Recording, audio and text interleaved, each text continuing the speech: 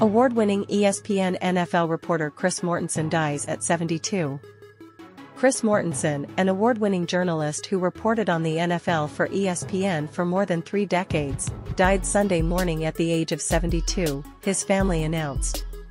Mortensen joined ESPN in 1991 and was a regular contributor to the network's NFL shows and SportsCenter.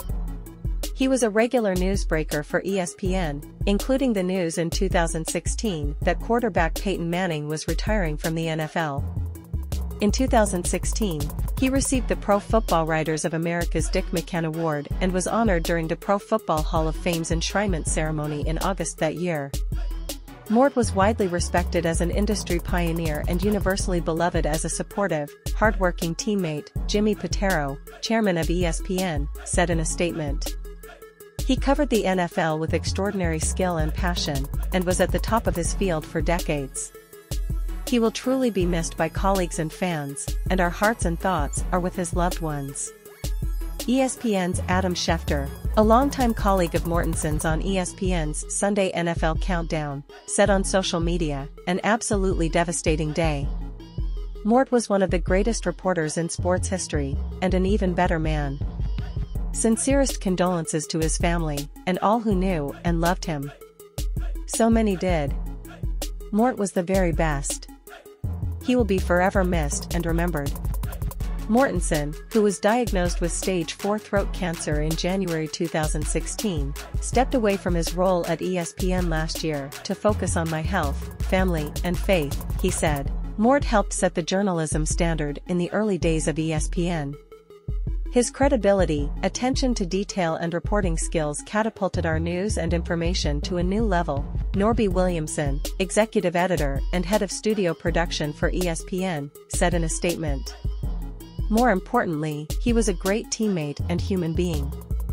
He personified care and respect for people, which became the culture of ESPN. NFL Commissioner Roger Goodell said Mortensen's death was a sad day for everyone in the NFL. "I admired how hard Chris worked to become one of the most influential and revered reporters in sports," Goodell said in a statement. "He earned our respect and that of many others with his relentless pursuit of news, but also with the kindness he extended to everyone he met. He will be greatly missed by many of us in the league who were fortunate to know him well beyond the stories he broke each Sunday. We send our condolences to his family, his colleagues, and the many people Chris touched throughout his well-lived life." Manning, in a post to Instagram, wrote that he was heartbroken by the news of Mortensen's death. "We lost a true legend," Manning said in his post. "Mort was the best in the business, and I cherished our friendship. I trusted him with my announcement to sign with the Broncos and with the news of my retirement. I will miss him dearly, and my thoughts and prayers are with Mickey and his family. Rest in peace, Mort." Before coming to ESPN, Mortensen wrote for the Atlanta Journal-Constitution, 1983 to 1990, covering the Falcons, the Braves and the NFL, and he won the George Polk Award in 1987 for his reporting.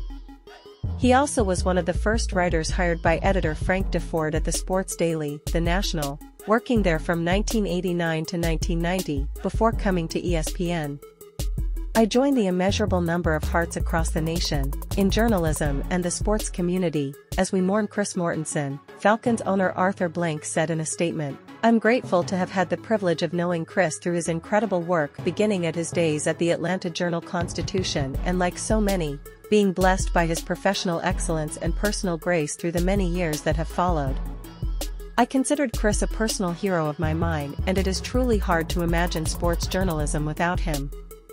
His ability to take on life's obstacles with grit and determination was always truly inspiring, and his enormous impact on so many, me included, will live on through this work and unwavering friendships. I send my deepest condolences to Chris' family and friends, and pray they find peace in the honorable legacy and positive influence that Chris leaves behind."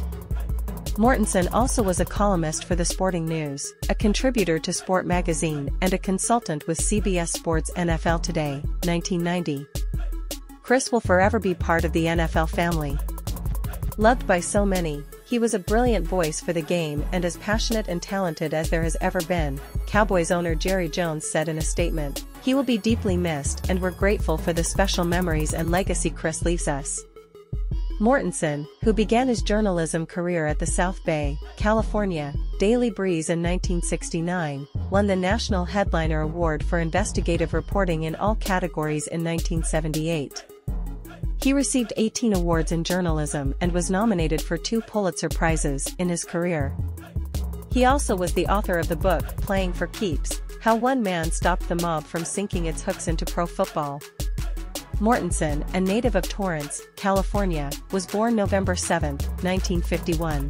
He attended El Camino College before serving 2 years in the Army. He is survived by his wife, Mickey, and son, Alex.